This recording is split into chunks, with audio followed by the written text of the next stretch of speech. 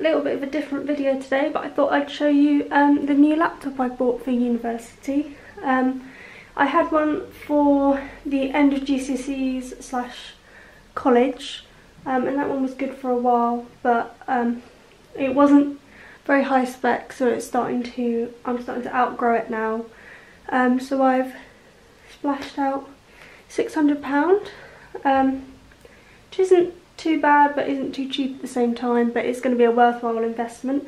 And I have bought this, which is the Acer Aspire 5. It has a Ryzen 7 processor and all that good stuff. It's quad core, 8GB of RAM, 256GB of solid state drive, and hopefully this is going to last me the majority or all of university, touch wood. Without further ado, let's get straight into it. So I've already partially opened the box for ease. Obviously it's a nice cardboard box, it's nice and recyclable and it's sturdy. And you open it up and you have this, so your laptop's nice and padded. It's got a nice case, fabric case around it so that you don't, obviously it doesn't tries to not get it damaged on the way over. So the laptop's there. There's some paperwork underneath, and the power cables are over here on the right. So if I just take this out,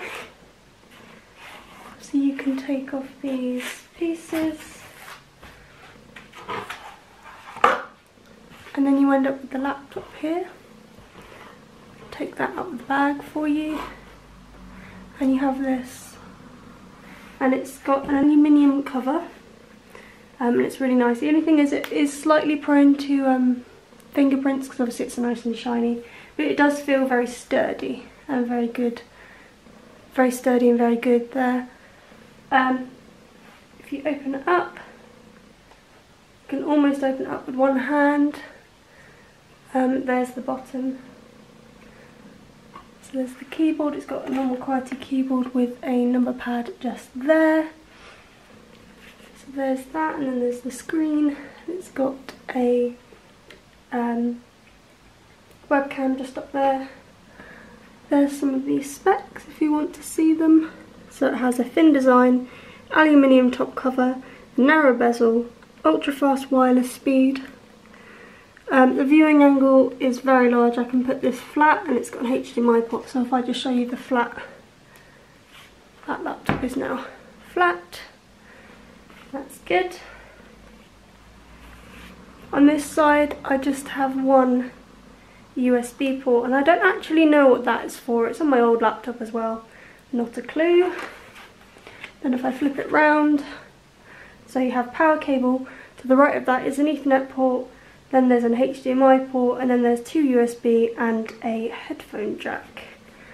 And as you can see just from here, it has an Ryzen 7 not graphics card processor, which is very similar in specs to the i7, which is what I wanted to go for. It can obviously do full HD, and it's a very nice laptop. Obviously at the bottom here you've got the paperwork that it comes with, so the user manual, things like that. That good boring stuff. And then over here you have the power pack for your charger, and then obviously the plug for the charger as well. And then bonus to that, should you need to install a hard disk drive, they have some screws for that.